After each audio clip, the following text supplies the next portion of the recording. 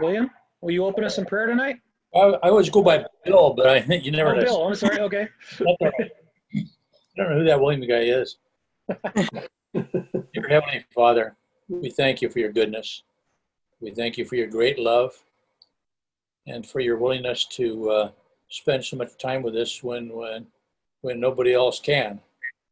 But Lord, you're always with us. You guide us, you direct us, and we like to enjoy this time together studying your word. So reveal what your intent is to our hearts and our lives. In your name we pray. Amen. Amen. Thank you. All right, Albert, we'll let you take it away, my friend. Well, thank you. And hello again to everybody. Our lesson tonight is on humility. And, I don't know about you, but people have often said, I'm a humble person. And they quickly add, and I have a lot to be humble about. So with that, what is the definition of humility? What comes to mind when you think of humility? Unassuming. Unassuming? Okay, good. Pardon? I was going to say, taking a step back from the spotlight. Stepping back from the spotlight? Okay. Didn't Paul say that Jesus humbled himself even to the point of the cross? He did. He did. See, I was just going to use the dictionary definition here. Says the state or quality of being humble. Well, that's a big help. And it's an absence of pride or self-assertion, which I think is kind of the same thing that everybody said tonight. And there's one in our book here by John Wesley who says, humility, a right judgment of ourselves, cleanses our minds from those high conceits of our own perfections, from that undue opinion of our own abilities and attainments, which are the genuine fruit of a corrupted nature. So I like that, a right judgment of ourselves. So I think all of these ones that we mentioned, I think, are good to keep in mind as our study tonight in humility. And let me read you what our lesson says in the need. It says, are you humble? That is a hard question to answer. If you say that you are humble, even if you are, you appear to be proud. If you say you are not humble, then you in essence are saying that you are proud, which may or may not be the truth. Humility is really a self-defining term. Its judgment is on a sliding scale from lack of self-confidence to an attitude of modesty that is not impressed with opulence or status. The strange thing about this self-judgment is that it is often unrealized. Neither is the self-assessment necessarily in agreement with the evaluation that others may have. Humility is the ability to be without pride or arrogance. Why is humility important to the Christian? God gives grace to the humble.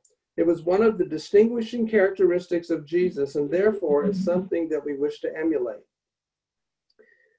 And then the story says, meals in Jesus' day, as described in Luke 14, were normally reserved for those of the same social status. The fact that Jesus was invited to a meal by the ruler of the Pharisees suggests Jesus was accepted as an equal socially. Reciprocity was expected in their culture as well. To be invited meant that you should return the invitation. It is evident that Jesus could not return the favor, so his presence must have been of special importance to the host. Luke gave a peek at what took place during these meals. Everyone watched everyone else, whether it was washing before eating, what was done or not done at the meal, who was or was not invited, where people sat or were seated, who ate with whom, or the rank that was established in the seating order. So with that, we begin the first part here, the first parable that Jesus talks about. So let us begin. Okay, let me share the screen with you guys. Hopefully this will work. And we have the same background as last week, but it's pretty cool. Okay. Oh, wait a minute. Okay, there we go. You guys see that? Yes. Good. Okay, great. All righty.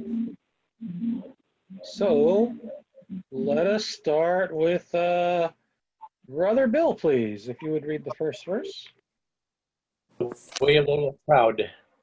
And he began speaking the parable to the invited guests. When he noticed how they had been picking out the places of honor at the table, saying to them, Jesus had been invited on a Sabbath day to share a meal at the home of a chief Pharisee.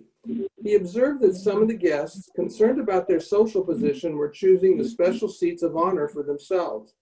Jesus decided to tell a parable that would help his fellow guests to understand the appropriateness of humility.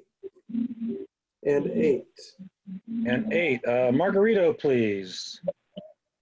And when thou art bidden of any man to a wedding, sit not down in the highest room, lest a more honorable man than thou be bidden of him. While the invitation to attend a wedding and be part of the marriage feast would be a distinct honor, the guest should not assume that he surely must be the most honorable person invited and find for himself, as it were, a seat next to the bride and groom. The guest may unhappily discover that the host had different ideas about who was most honorable. And Alfredo, verse 9, please. And he that bade thee and him come and say to thee, give this man place, and thou begin with shame to take the lowest room. How foolish it is to assume our importance, to imagine that we are worthy of honorable positions, to intrude into matters and places beyond our status and abilities, only to discover that pride goeth before a fall. The lowest place would have been the only one left. What embarrassment, what remorseful chagrin is ours when others have to put us in our place. Pride eventually springs the trap door on itself. So, thoughts or comments? Certainly different than what the world says, right? Yeah, it is different. And when I hear this parable, the first part always reminds me when I probably was in college, I don't know, somewhere along the way, you know, studying history or hearing the news, they always said that in the White House, that the person with the office closest to the president, it was a big deal for people because whoever's office was closest to the president meant they had that much more power and prestige because their office was closer. I mean, it's just a symbol. And even in the Congress, the people with been there the longest and have the higher ranks have the bigger and more prestigious offices. And that's what this always made me think of. Of course, I wasn't in the working world and didn't know about politics and how that stuff worked. But it seems that this is nothing new. Jesus was talking about it here in his time, and it's still the same. People, judge by, seating arrangements and office positions and all these, really not important things that the world places value on. And yeah, like you say, Harv, it's sure different what Jesus is saying here. Well, especially in the business world, if you want your business to succeed, you don't go out there and say, "Oh, well, I'm the worst or the lowest guy. You shouldn't hire me." I mean, businesses always say, "Well, this is why we're better than other people."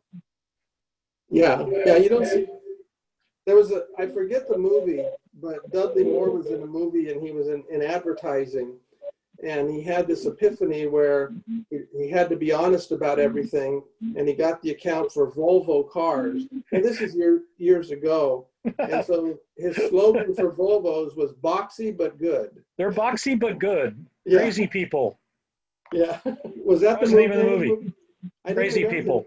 I didn't remember the name of the movie, but that line always cracked me up because that's kind of how they were. I mean, they were boxy looking, but everybody valued their safety and what a good car they were. So, but yeah, you don't see a lot of advertisements like that. They went to the insane asylum and got their thoughts on the advertising. Yeah. It's a funny movie. Yeah. It was funny. Anyway, well, let's continue. The way of the humble. So who was next? Larry, did you read yet? No.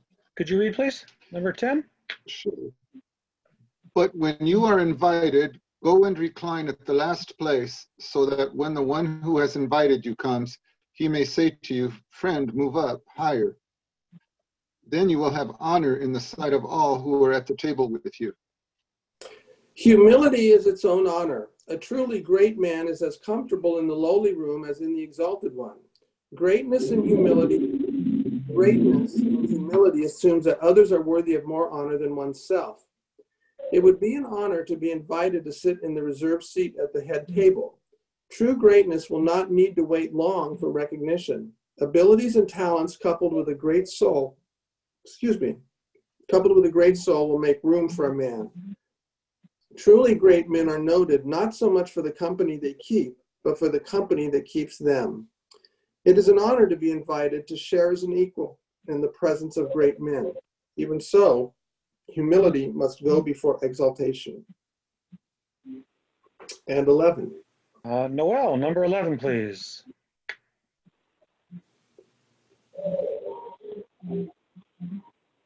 For everyone who exalts himself will be humbled, and he who humbles himself will be exalted.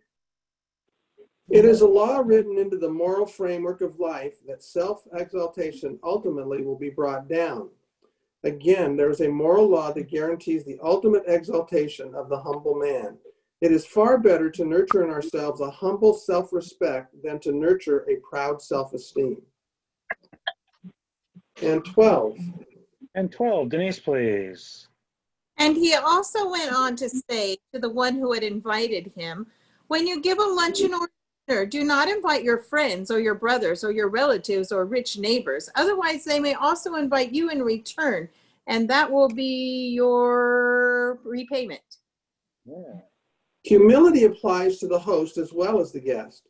Jesus described humility in action.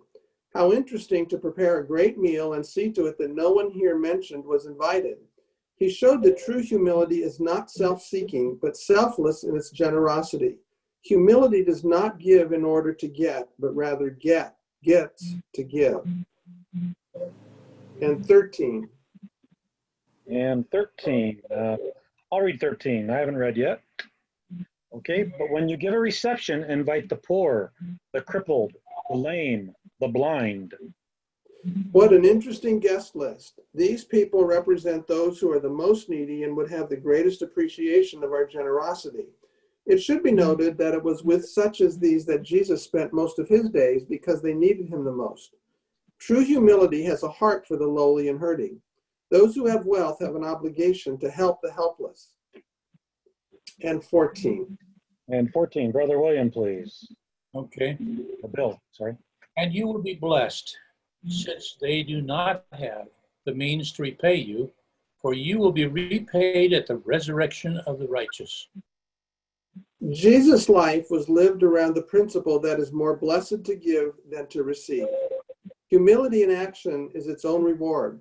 A supreme internal warmth of happiness floods the heart of the one who gives selflessly to make others supremely happy. By saying and doing things, selflessly giving to others, especially when there is little chance of earthly reward, we bring ourselves into God's debt and set ourselves up for eternal payment, to be begun at the resurrection of the righteous. Okay, so what say you? I don't believe we ever put ourselves in God's debt, but okay. Pardon me? I said, I don't believe we ever put ourselves in God's debt. Okay. Or God owes us anything. Isn't that what it's saying? I didn't read it that way, but maybe I didn't look at it that way. Yeah, because you're right. He doesn't owe us anything. But I guess that by the same token, it's saying that that will be a reward. I guess the example of humbleness is that God the Father, God the Son, and God the Holy Spirit came to us to love us, to show us his love, and to lay down his very life for us. You know, that to me is Yeah. Yeah, that you can't get much better than that. As I was reading this lesson, I was thinking of what Harvey, what Harvey says often about C.S. Lewis, that Jesus coming to be a human was like us becoming a slug. If that good. if that good. There, yeah.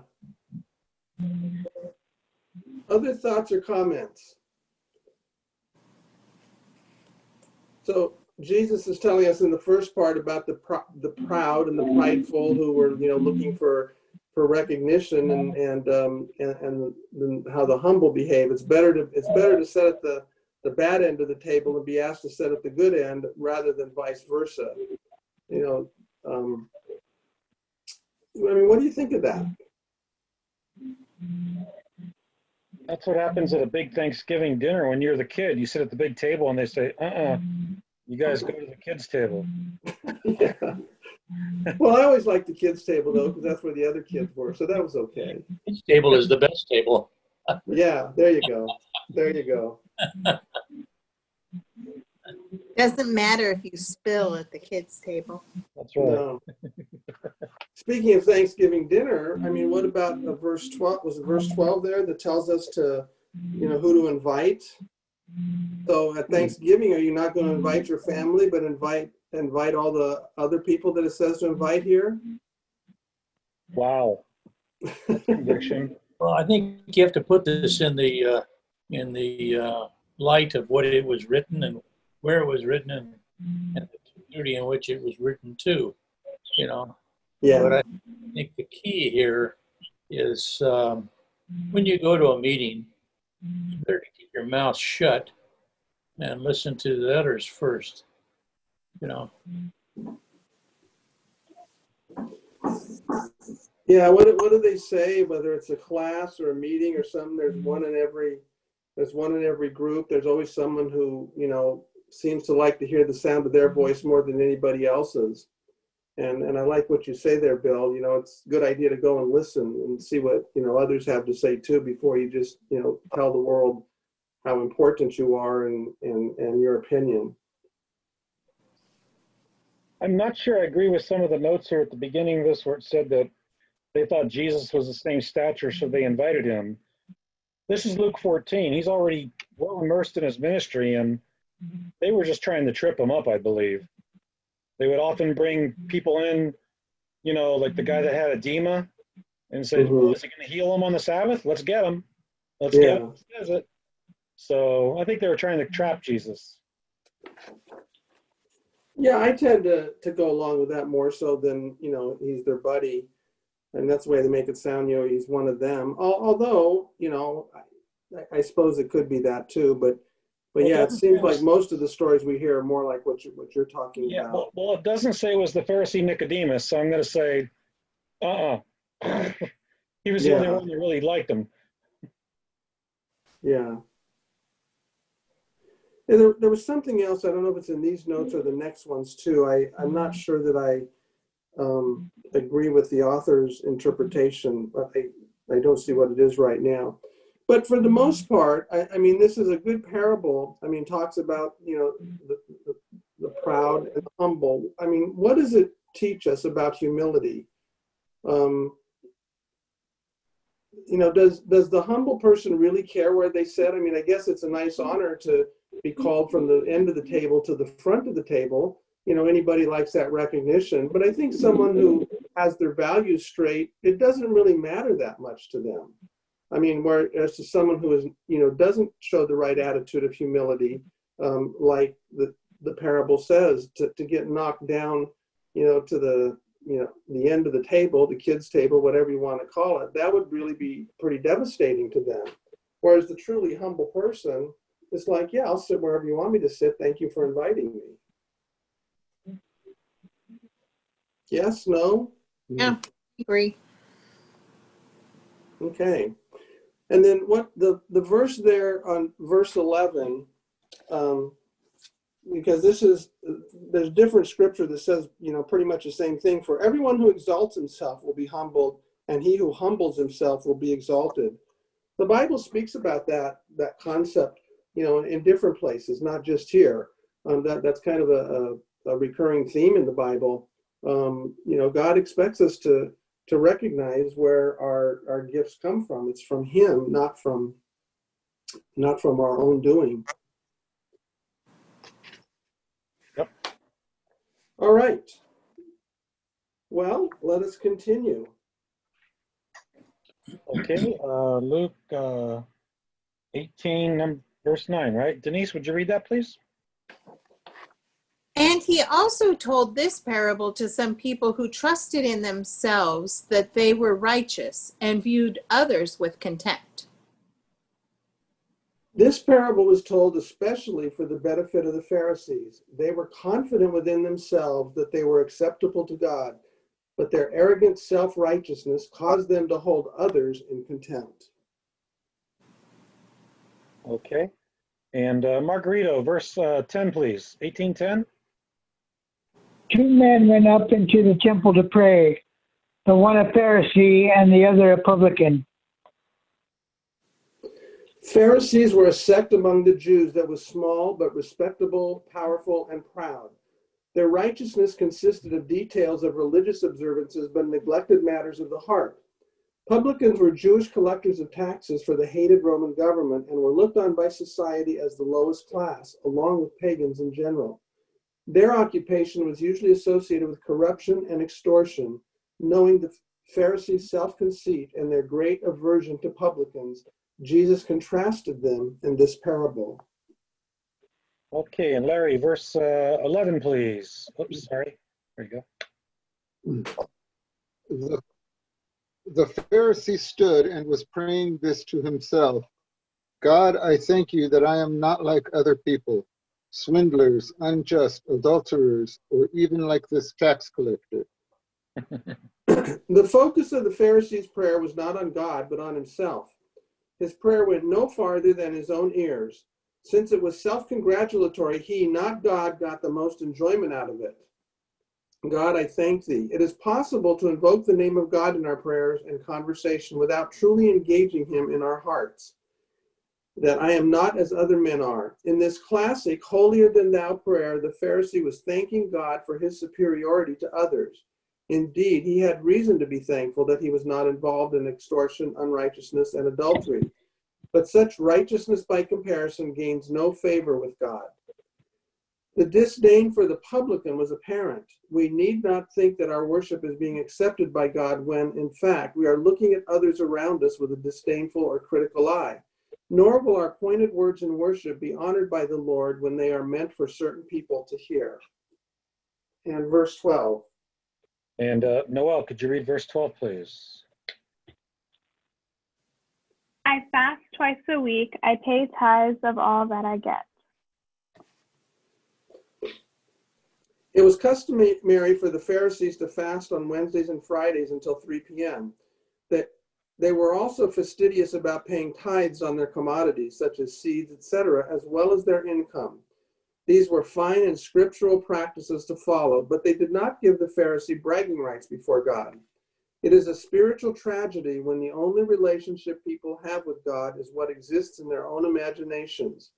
The Pharisee made the mistake of thinking that performance is relationship. Jesus told the story in such a way as to have the Pharisee using the word I 5 times. Spiritual pride is of the worst sort and is most odious to God. All right, comments.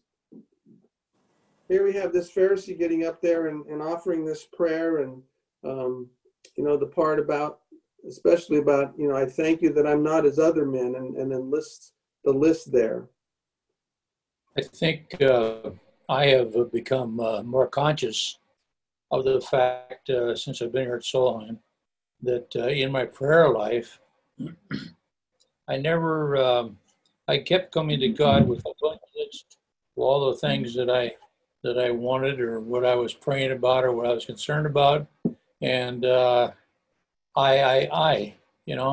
and I began to realize it was time for me to shut up and listen to God and ask him, speak, invite him to do the speaking to me, and then just shut up. And I find that my prayer life is a lot more productive. Good. Good. Yeah, Again, how use what? often do we pray, God, make me more like Jesus. I want to be more humble. Say that again, Harv. How I'm often sorry. do we pray, God, make me more Oh, like Jesus. I want to yeah. be more humble. No. I like the term that Yeah, you right. I like the term that you use. Often, people think of God as a celestial Santa Claus. Gimme, gimme, gimme. Yeah. And yeah, that's true. I think it's more important to just look at and enjoy God. The flowers don't say a word. They just blossom and they lift Yeah. up their leaves in praise to God. The plants, the big tree doesn't try and compete with the small daffodil. Each flower comes into a season of blessing for those that behold it, and then they Yeah. die. And that compared to eternity, that's our life cycle. We come into God's presence, and it would be better if we could reflect what God does in our life. We should say thank you more often. We should say God bless you more often. We should listen to what the Holy Spirit would say to us so he can guide us throughout the day and even that moment. But it's I don't go to big meetings anymore. I used to, but and they always used to give me a big table because I was a vice president or a president, and it was better to sit somewhere and listen to what my salespeople were doing, listen to what the customer was saying. That's very well said, Bill. Thank you for that. Yeah. I would just like to point out before we continue, it says in the King James, publican, not republican. So that's all I'll say about that.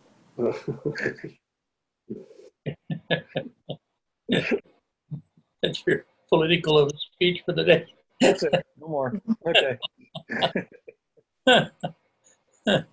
So the Pharisee here, he compares himself to all the others, and I do agree that he's elevating himself over these people in this prayer.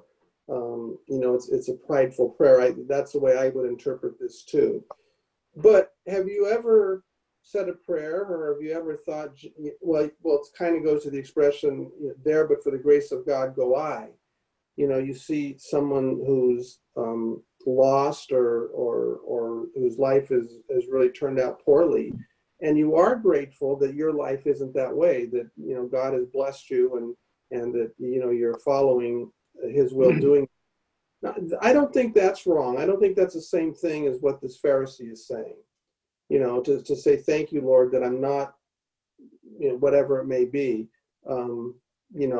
It depends on your heart and what you're saying. Are you saying, gee, I'm better than these people in God's eyes?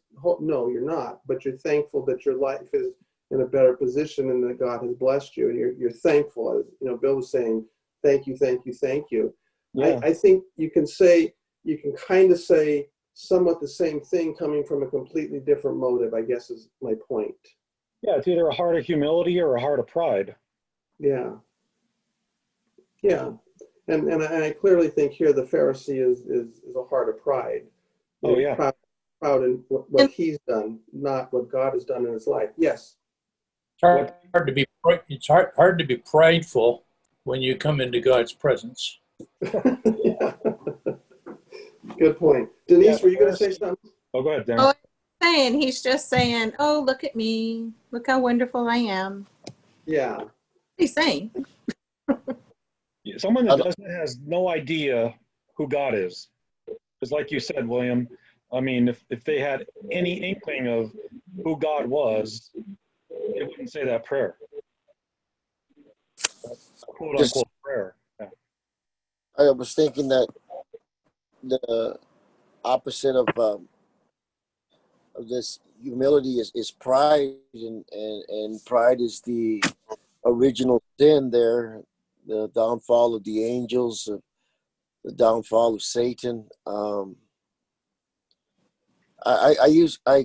I shared this verse before, but it was Proverbs 27:2. Let another man praise thee, and not thy own mouth, a stranger, and not thy own lips. You know, if you've done something good, you know what? It'll get out there. You don't need to. You don't need to wear, a sign. Look how awesome I am, whatever. And if you're not recognized, you're just doing your just duty. You're not anybody. It's nice to be recognized, but not self-recognition. And oh man, nobody appreciates me, and I get on a pity party, and I think it's a danger. It's not just embarrassing like those people that were, took a good seat and then told, hey, go sit somewhere else. This is reserved for somebody, else, So I just tread softly. Good, good. Well, let's get to the publican here, not Republican, but publican.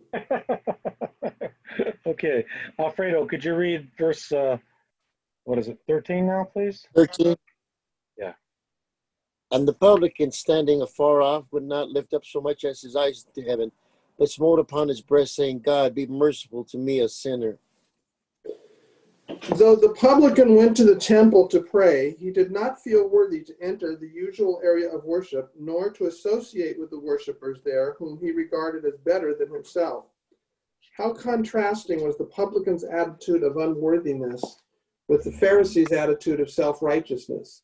The publican did not feel worthy to approach God. He was smitten in his heart with the weight of his great sinfulness. In grief and sorrow, he struck his chest and poured out his heart to God. In a prayer both simple and profound, he came with the right attitude, called on the right source, asked for the right help and benefit, and identified the right need and condition. And 14. And Margarita, would you end up with 14 for us, please, tonight? I tell you, this man went down to his house justified rather than the other. For everyone that exalteth himself shall be abased, and he that humbleth himself shall be exalted.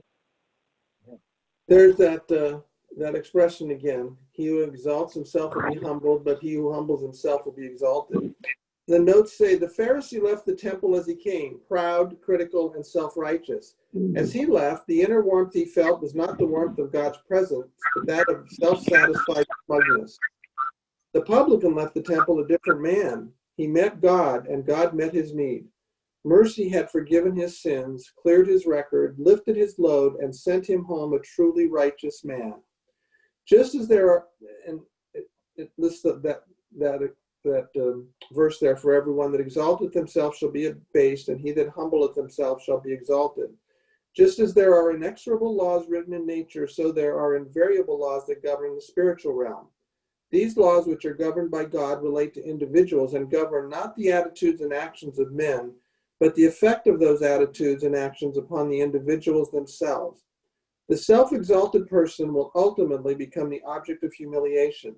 The self-humbling person will ultimately become the object of honor and exaltation. All right, thoughts or comments?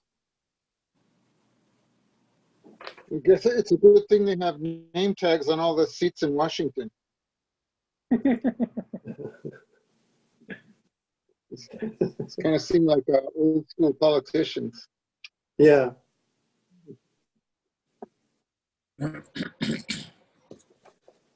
Well, I will say that since, Mr. Kruger passed away and I've assumed the role of pastor at Pillar of Fire Highland Park Christian Church, it's been very humbling for me to be the one to prepare and get the messages ready for people on Sundays and getting more into God's Word. And I appreciate everybody's I guess, your support and comments, and just keep me humble. That's all I'm saying. Okay, that's because that's what happens when, pastors or religious leaders, they start puffing themselves up and think that, oh, it's all about them, and that's when ministries fail. And I want it to be all about Jesus.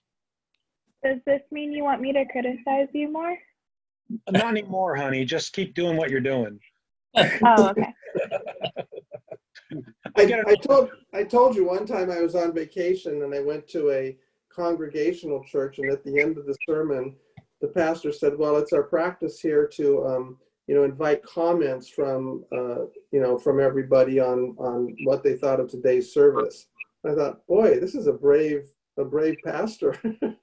And people commented honestly. I mean, it wasn't all just all glowing stuff. I mean, they were pretty straightforward about it. But Harvey, we will keep you honest in that sense. But I think that what you said, keeping your eyes on Jesus and wanting to do His will, that'll keep you on the straight and narrow without our help. So that's a good thing. And that girl that has the Dendy Harvest Bride, that's the one that keeps me doing that. Just so you know. There you go. Okay. There you go. The difficulty about being a pastor, and I can say this because I was a preacher's kid, pastors have to live a life the way they preach it. And that's pretty hard because it's God's word itself. If we apply it to our lives, it reminds us of all the failures that we have. We fail every day. And I don't mean to we should walk around with sackcloth and ashes on us, but the reality it is, the more we read God's word, the more we can say to ourselves, we have no right to ever puff ourselves up and think of ourselves any higher than we ought to think. And I've seen too many ministers adopt a grandiose method of exalting the name of the Lord. And I watch politicians also exalt themselves. And it's shameful. It's shameful to see other countries observing our behavior and our attitudes and how we condemn each other. And we really, I'm of an opinion that we should only elect people to an office for a certain period of time, and then they ought to quit and go back into society. I agree.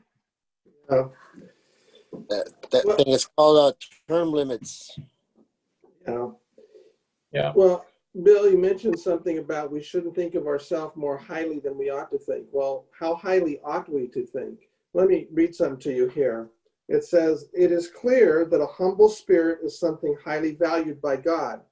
That being so, what can you do to develop this aspect of your character? If your attempt is no more than an effort at self-improvement, you've missed the point and have failed to accomplish the original goal." And then as a discussion question says, how would you describe the balance between a positive self-image and a humble, honest self-appraisal? And so I think that's part of the struggle. Obviously you're right. Don't think of yourself more highly than you ought to think. The Bible tells us that. But remember in the opening comments, it said something about humility as a sliding scale. How do we do that? I'm not just asking you. I mean, I'm just throwing it open as a question.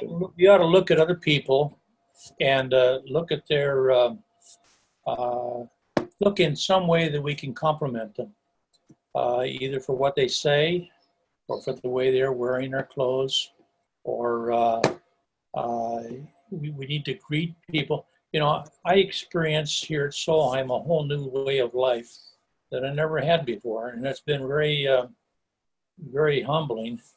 I have people here that are PhDs, doctors. We have one guy who is a superior judge, and it's very, very, very I consider it honorable and very, very humble to approach them and say, "Good morning. How are you doing?" You know, to put their feelings and their opinions and their words ahead of your own. And yet some of these people are grand people, but Mhm. but I have people that are dying every day, or not quite every day, but you know, each at least once a month we lose somebody. Yeah. And I have a lady here who's 103 or 104, and she's struggling, and she was president and a doctor, and she's a gracious lady, but she's not going to make it. You know, I doubt if she'll make it another month. And we have this judge here that was a Superior Court judge. His degree was in criminal law, and he's a very quiet man, a gracious man. And so when I greet him in the morning, I say, you know, I like to listen to him, and so it's given me a different experience in life. I no longer have to work and talk about how great I am. I'd rather listen to other people and have them tell me about their lives, and it's a wonderful experience. Good. Again, true humility comes with just having a servant's heart attitude. Like when Jesus washed his disciples' feet. Mm-hmm. Yeah. If you want to serve people, that's the basis of humility, I believe. Mm-hmm. Good. Anyone else? How do you balance between you know, low self-esteem and being and having the right amount of self-respect? Not thinking of yourself more highly than you ought to think, but not thinking too lowly of yourself where it's unhealthy too. I don't think that's what this calls for. I like what C.S. Lewis says about humility. He says that being humble isn't about thinking of yourself less. It's about, well, it's not thinking any less of yourself. It's about thinking of yourself less. Okay. Right. Yeah. Good one. Yeah, that's a good one. It's not about me. I'm just one person trying to do my best, but I have confidence because I have Christ, the risen Savior, guidance watching over me. Yeah. Good. Well, I have something I'm going to read to you that's in my book. It says, when we compare ourselves with God, we are obviously nothing, and we should quickly confess our helplessness. That was Job's situation in Job 42, 5 and 6. But when we stand in comparison with others, humility may express itself differently. Humility, to refer again to the quote from Wesley, is a right judgment of ourselves. It is possible to degrade ourselves in the name of humility, only to find that what we have done is to demean the gift that God has given us. If God has given us a gift, we must acknowledge it, all the while ensuring that the praise for the gift goes to the giver. I think that's an important part is you know, whatever gifts we have, the praise goes to the giver. And I also think, you know, what Bill was sharing about all the people that he's met there at Solheim, you know, and listening and learning from them, it's not taking away from what Bill or any of us have to offer or what our gifts and skills are either. I mean, God has given those to us, so we should recognize them and use them for him. But it's recognizing that, you know, we all have different abilities, different gifts. God has endowed us all with different things, and we need to take that into account. God doesn't think any more of me than he does the next person, but he also doesn't think any more of the next person than he does me. He loves all of us. And so I think somewhere in there's a balance. We don't want to knock what God allows us to do and has given us the ability to do. By the same token, we want to look to others and edify what they can do as well. Good thoughts. All right. Well, if nobody has any other thoughts, or if you do, please, jump in anytime. But at this point, Harv, I'll turn it back over to you, or maybe I should say to Denise to read us the point of special interest. Oh, yeah, we'll let her do that first. Okay. A young missionary suffered much reviling and ostracism because of her labors among the untouchables, the lowest of all castes in India. One day, a man in great agony was brought to her. A large thorn had been driven like a nail into his foot, and only a small part of the offending object was visible. She had no surgical instruments with her, but seeing how he was suffering and not wanting to make him wait any longer for relief, she kneeled, clamped her teeth around the protruding thorn, and pulled it out. "Oh, how could she put her clean, pure lips to my dirty foot?" asked the grateful man. The next day, he and his wife accepted God's forgiveness through Jesus the Savior and became earnest, faithful workers for the Lord. They had seen humility in action. Her forgetfulness of self had demonstrated to them the wondrous grace of God.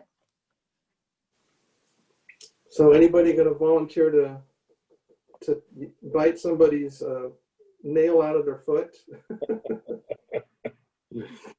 Just one more story before, and Harv, I said back to you, but just one more story is last Sunday on the late sports, Fred Rogan, the sportscaster for Channel 4, had an interview with Vin Scully.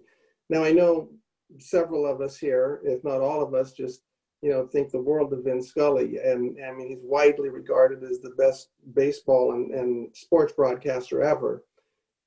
But yet he displays such a humble spirit in the way he approaches things. And I don't think it's a false humility. I mean, I think that's really how he looks at himself and his ability. But Fred was interviewing him, and he was talking to him, and he gets to the end of the conversation, and Fred says, well, thank you, Vin, for taking the time to be with us tonight. And he goes, "Oh, no, thank you, Fred. I mean, thank you for something to the effect of, thank you for thinking of me and having me on your show." And I'm like, we could sit and listen to him all night long, and yet, that's all he thinks of, no, I appreciate you coming to me. It's, just kind of a amazing man, as gifted he is, and yet he's still humble, and he honors God. I mean, He has walked that tightrope really well over the years, Yeah, no, yeah, I don't, but I don't think it's an act. I don't think it's an act at all. I think that's who he is. He knows who he is, and he always says he just wanted to be a cheerleader on the side. Yeah.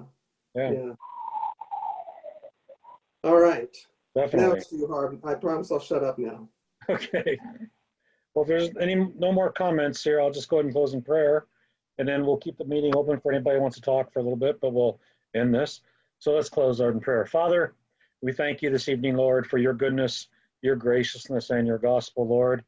Thank you so much, Lord, that you sent Jesus Christ to be the ultimate example of humility, and also to be our pure and perfect sacrifice so that we could be right with you.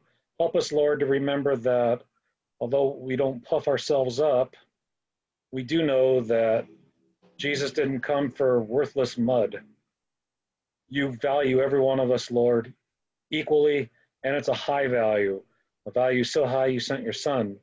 So, Lord, we just ask that you help us to remain humble in our lives, help us to focus on you and bring others to you into your kingdom. In Jesus' name, amen. Amen. Again. All right, if anybody wants to stay and talk, you may. I'll turn off the recording now, because we don't get to see each other, except here, anyway. Recording is stopped.